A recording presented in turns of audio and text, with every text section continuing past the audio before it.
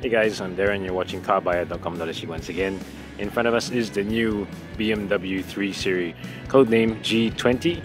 And of course the 3 Series is the car that made BMW over 4 decades and 15 million units sold. It's the car that really encapsulates the brand more than anything. The car is much larger than before.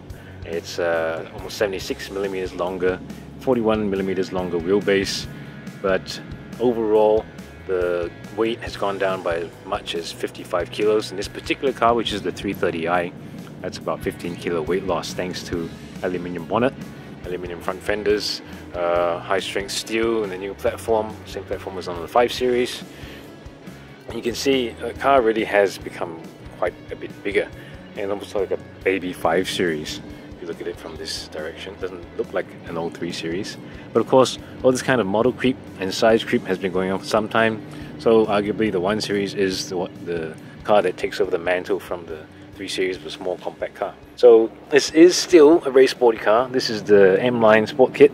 You've got dual exhaust pipes. You have larger wheels. It's a 330i badge there. Just check out the brakes. This is the M brakes. We have a look at them. There you go. You got your M brakes right there. It's a bit dirty because we have just come back from our test drive. I'm going to go on the inside now. It's a cockpit of the new 3 Series, the G20, and we've got a lot to run through, so I'll try and make it quick, but we'll highlight the most interesting things. And of course, just like Mercedes C-Class, A-Class, we've got a glass cockpit. What does that mean? We've got a big screen here, we've got a big screen here. Obviously, these are the larger screens that might actually be optional. If you're looking at this thing and wondering what it is, that's like a infrared sensor. I think it detects where your eyes are and if your hands are on the steering wheel. And that's for the adaptive cruise with steering assist. And just like the 5 Series and the 7 Series, the 3 Series has a lot of enhanced aids, and BMW says that it can even drive itself at speeds below 60. And just look at the rest of the cabin. Quite nice, modern.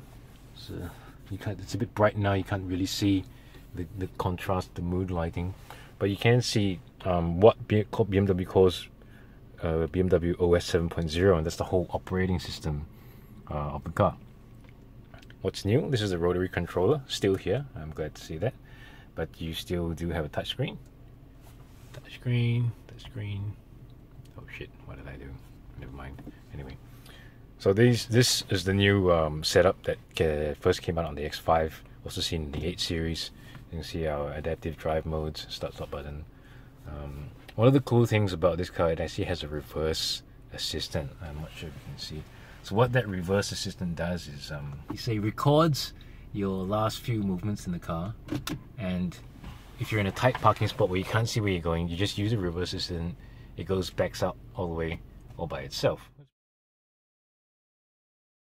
Reverse assistant, I've engaged reverse. You can see R. Oh, this is freaky. This is freaky. Oh god, this is freaky.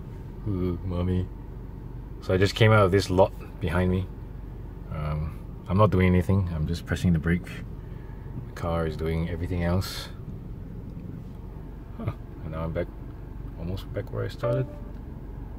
End of route which you reach shortly. Okay, do it, come on. Wow, you're better than I am. They're even showing me how much distance I have left.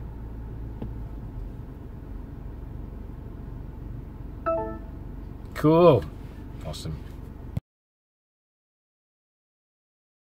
The last cool feature that we really like is voice control. So voice control is not a new feature for most cars, luxury cars especially, but it has gotten really good over the past few years. Now the Audi A8, A6, A7, they all have the what they call conversational and contextual voice control.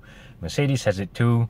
When we drove the A-Class, the A35 recently, we kept saying Mercedes and it kept activating the car. That was the key word for activating the car, and you could talk to the car and tell you what it wants to do.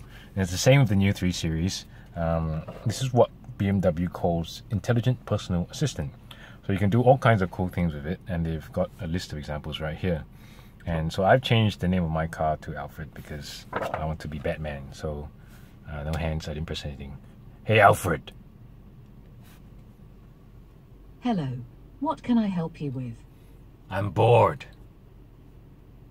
I can't imagine that. Maybe you haven't yet had the chance to try sport mode. Well, I noticed that you changed to the sport display. It's not bad. And, you know, a few years ago, I would have felt quite foolish just talking to a car, but this actually works. I'm going to try something else. Hey, Alfred. When is the next maintenance for my car?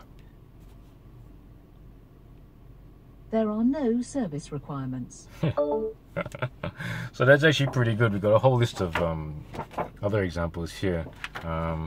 Alfred. How far can I drive? Could you repeat that? How far can I drive?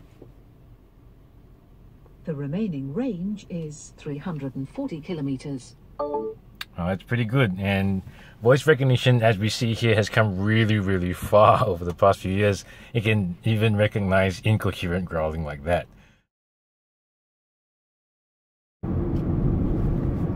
Hey guys, so we're behind the wheel of the 330i, and this is the M Sport Line Edition. This doesn't have adaptive dampers, so it's the fixed rate M suspension, slightly more stiff than the standard comfort suspension, but we have changeable driving modes. You've got Sport, Comfort, Eco, Pro. But what you really want to know is, does it really drive like a 3 Series? Well, currently right now we're just cruising along the road at about 60, 70.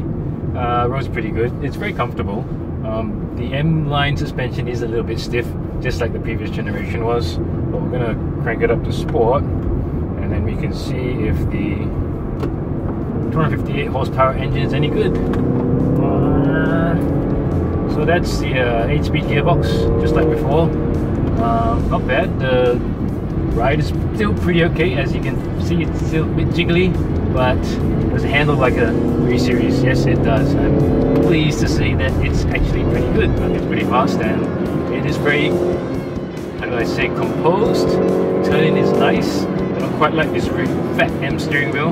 Again, another thing that they had before, but if you really lean on the thing in the corners, it goes fast without any trouble at all. So it really handles like the 3 Series. And later on, we're going to try the most powerful 3 Series, current one, not the M340i on track. That's the 376 horsepower on 40 miles, so watch out for that.